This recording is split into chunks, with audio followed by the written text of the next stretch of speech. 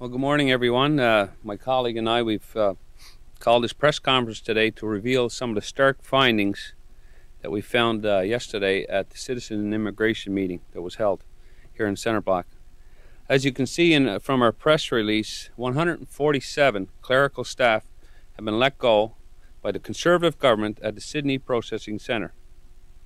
Now, what does this mean besides 150 families being put out of work in one of the highest unemployed areas in Canada?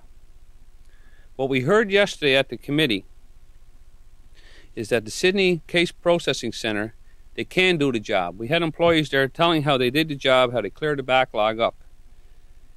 And with these layoffs, we also heard the wait times are going to increase for immigrants coming here. So with me today I have the MP from Scarborough, Mr. Karygiannis, and he knows all too well from his riding's perspective on the impact it's going to have. So I move it over to Mr. Karygiannis. Thank you and good morning. At Case Processing Centre of Sydney, they are processing PR cards, and they're also processing citizenship and immigration citizenship cards. The people that are applying for the PR cards and the people that are applying for the citizenship cards are not people that are waiting to come to Canada. These are people that have landed in Canada and are Canadian citizens. In order to apply for a PR card, you have to pay for the processing of it, and in order to become an immigrant, to become a citizen, and if you're applying for a citizenship card or a citizenship renewal, you also have to pay. So this is, people are paying for the service, and it's a cost recovery. It's costing the government absolutely very minimal at that.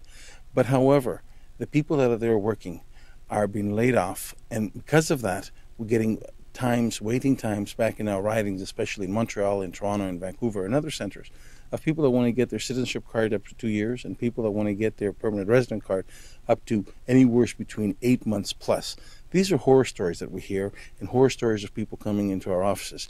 And to hear yesterday firsthand from the employees that they're let go completely is dumbfounded. The Conservative government has to come to some terms and some agreements to realize that we're paying for the service, the people are willing to work, and the people of Sydney, Nova Scotia deserve the jobs. They're doing a good job.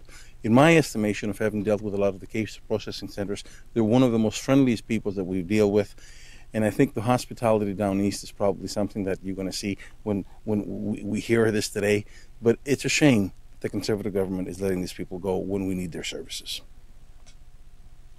Well, thank you very much, Mr. Karygiannis. Now we're going to go on to a representative from Mrs. Jeanette McKay, and she also spoke eloquently yesterday at the conference and at the committee, and she's going to give us a background of the employees. Bonjour, je m'appelle Jeanette McKay, je suis la présidente nationale du syndicat de l'emploi et d'immigration Canada, élément de l'Alliance de la fonction publique du Canada. Nos 20 000 membres comprennent des personnes travaillant au Centre de traitement de demande de citoyenneté et immigration Canada à Sydney, en Nouvelle-Écosse. Good morning, my name is Jeanette McKay, and I am the National President for the Canada Employment and Immigration Union, a component of the Public Service Alliance of Canada. Amongst our 20,000 members that we represent are workers at the Sydney Case Processing Centre for Citizenship and Immigration Canada.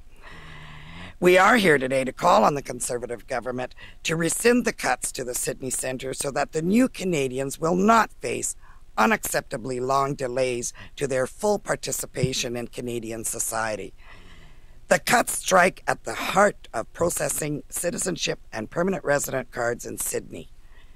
Cuts to the mailroom will mean that applications will sit even longer waiting to be sent for decision-making agents. Cuts to the agents will mean that they will sit even longer waiting for a decision. These cuts mean that clients of this service will face even longer delays for documents crucial to family reunification, travel overseas, and full participation in Canadian society. For those trying to enter Canada and contribute their specialized skills through the Foreign Skills Worker Program, these cuts will increase a current waiting time of 7 to 8 years for their applications to be assessed.